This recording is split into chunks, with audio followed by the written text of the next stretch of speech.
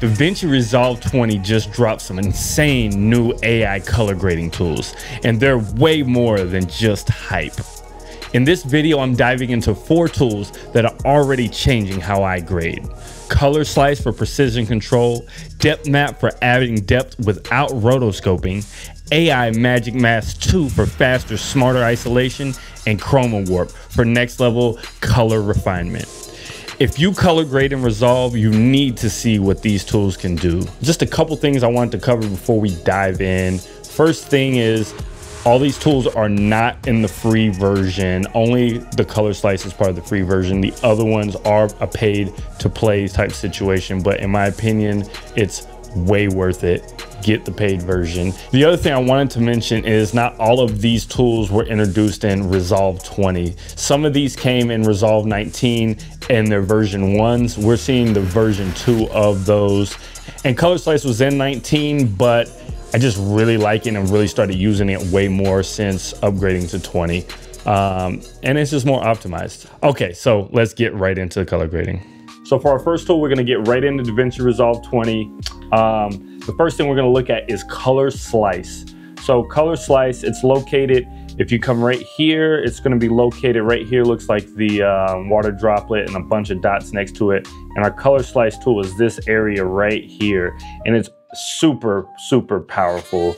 And it's probably the best place to use hue and saturation when you wanna add or subtract saturation.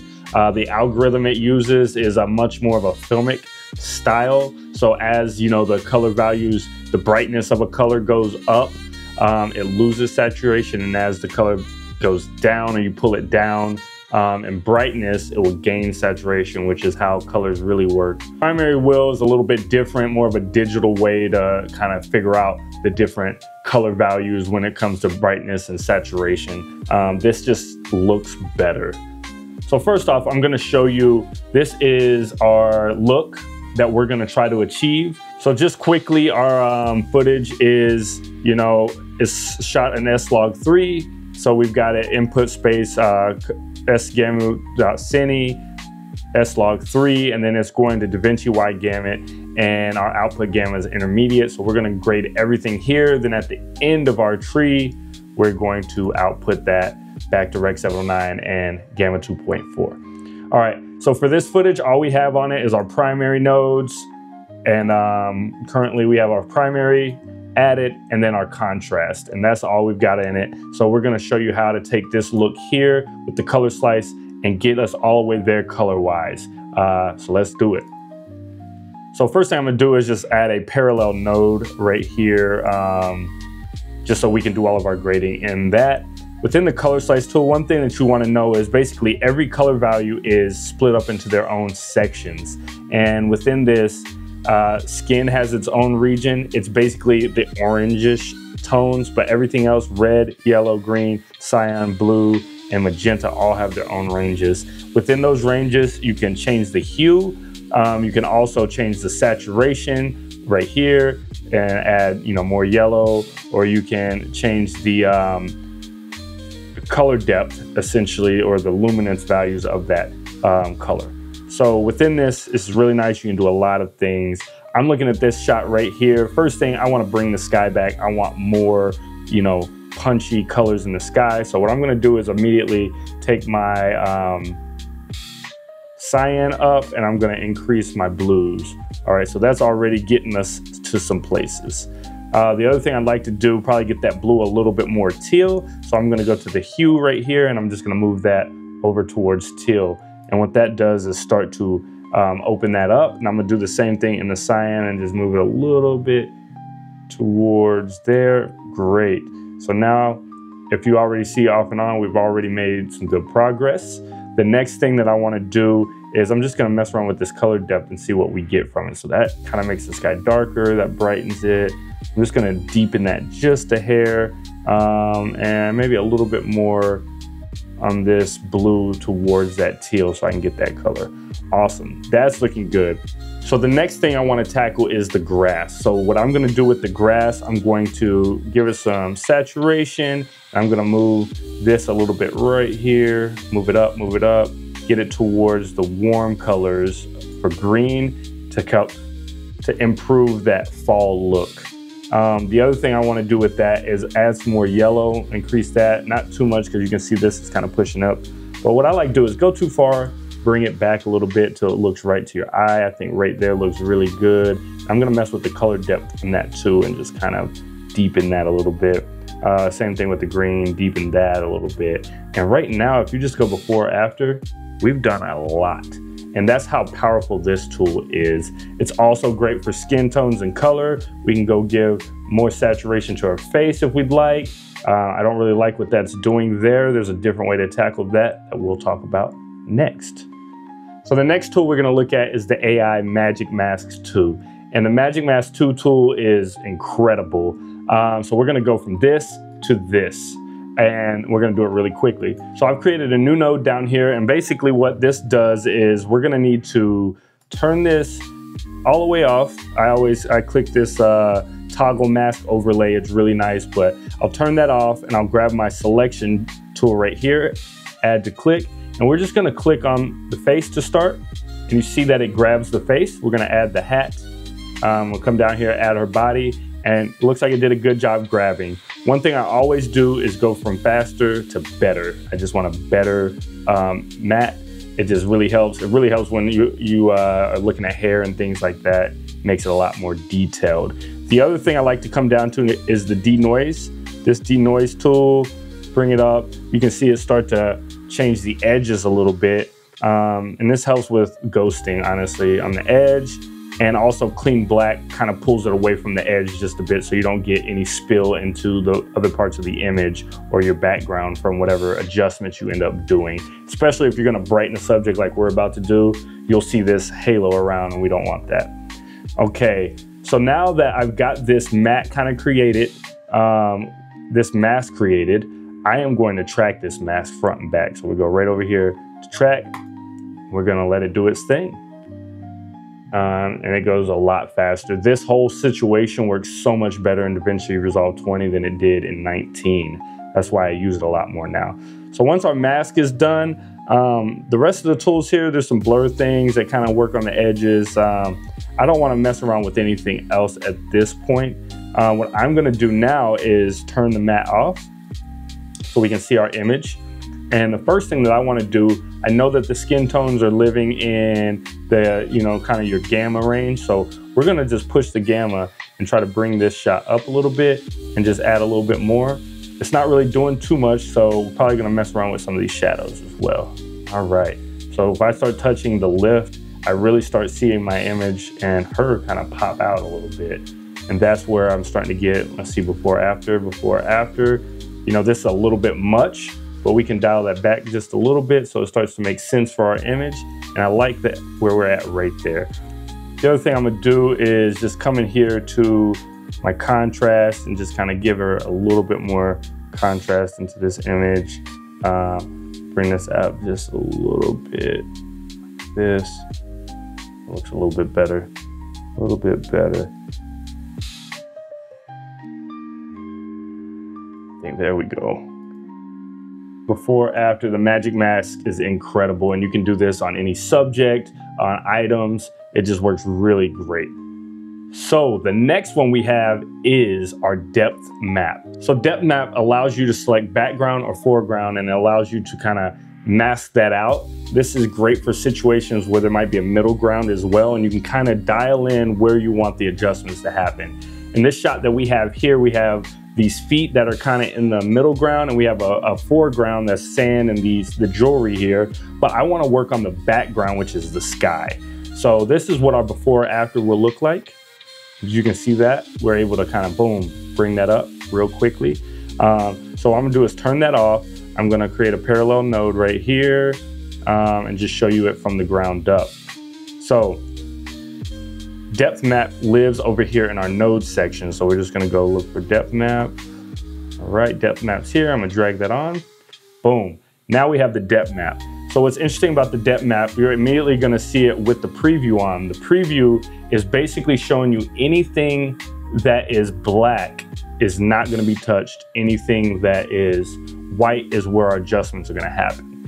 I'm gonna invert this because I want the sky to be white. So currently the foreground is, you know, not being affected, but everything else is. So we're gonna go into the resulting map adjustment. I'm just gonna click adjust map levels right here.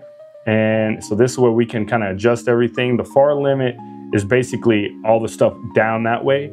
The near limit is where we're having a problem. So we're gonna push that near limit back towards the sky. Oh, and that's starting to look real good right now.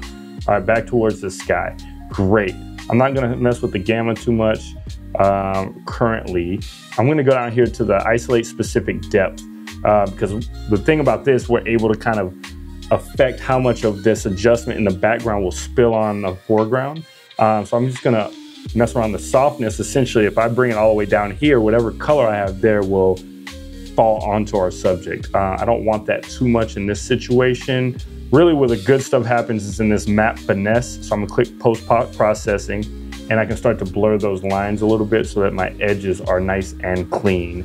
And the post filter also kind of helps bring that in. You can see your image start to kind of mess up a little bit there.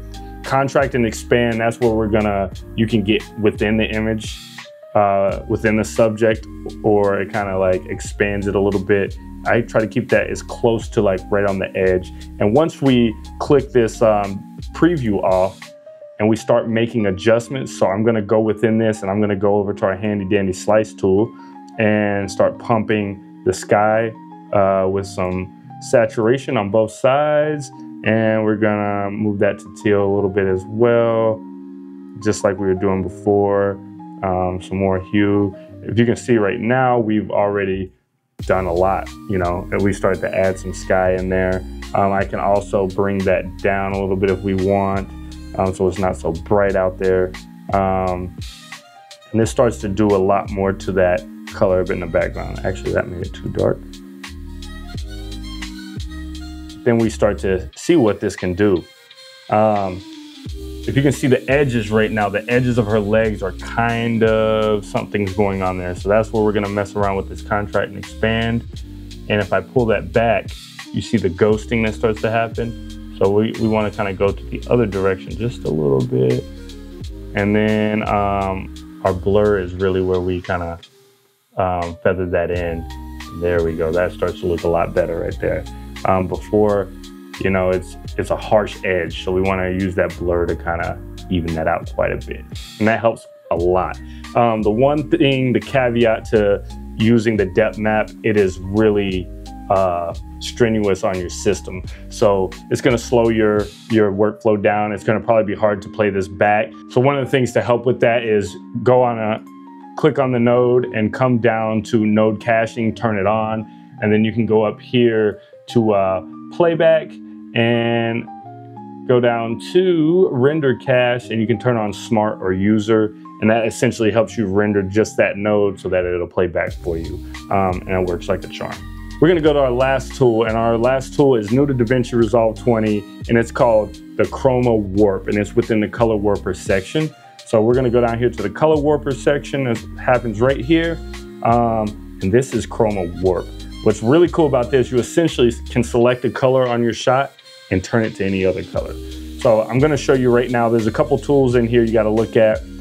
This is your normal mode. Normal mode basically grabs an area and slides everything in that area to the other color.